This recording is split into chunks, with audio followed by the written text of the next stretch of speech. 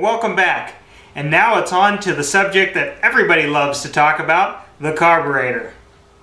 Incidentally, my carburetor diagnosis and disassembly video and my idle speed mixture adjustment video is some of my highest viewed and highest rated videos. And I can only attribute that to people just are baffled by this thing. And here's another one off of this bike that we're working on.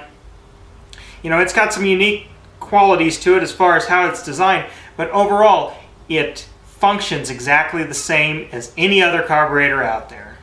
Alright, we got the bowl off our carburetor. We're going to clean it up, disassemble it and clean it up and everything.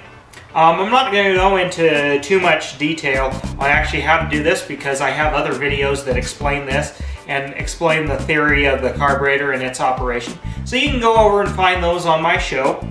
But I will point out some somewhat unique things about this carburetor and its design. Like I said, it functions exactly the same as every other carburetor out there. It's just the design is a little bit different compared to what you're mostly used to.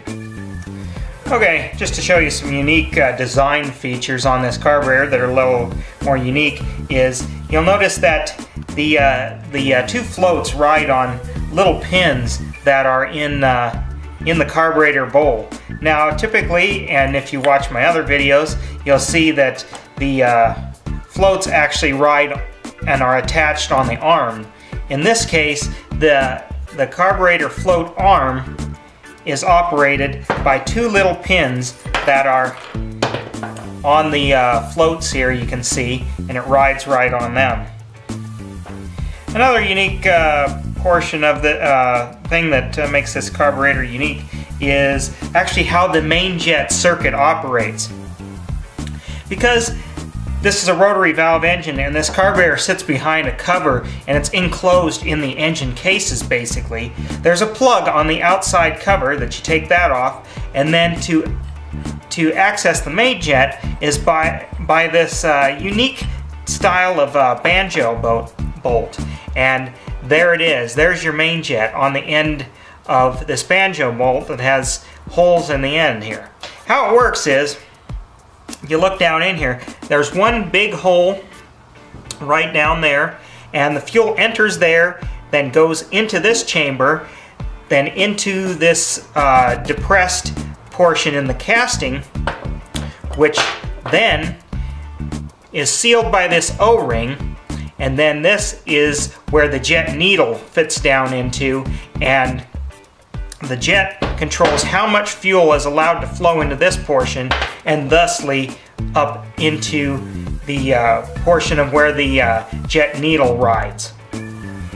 And another interesting kind of feature of this carburetor, because it's in a sealed compartment within the engine and not externally like outside, all the vent hoses have to be interconnected, and then they run out and through a grommet in the case, which you'll see later when we get back to the engine and assembling the engine back into the frame and hooking up the fuel lines, and also there's a vacuum line that operates the fuel shutoff, and more on that later.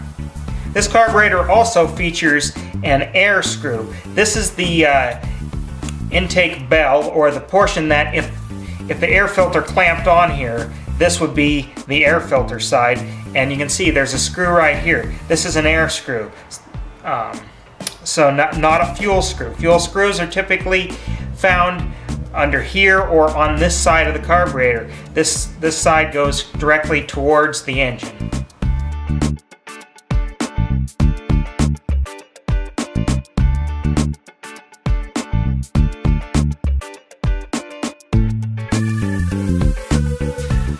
Well, that's all the further I'm going to go in explaining how this carburetor operates. I'm going to get to disassembling it, cleaning it up, and verifying the specifications per the service manual. And then we'll be ready to start installing the engine into the frame and try to start this thing.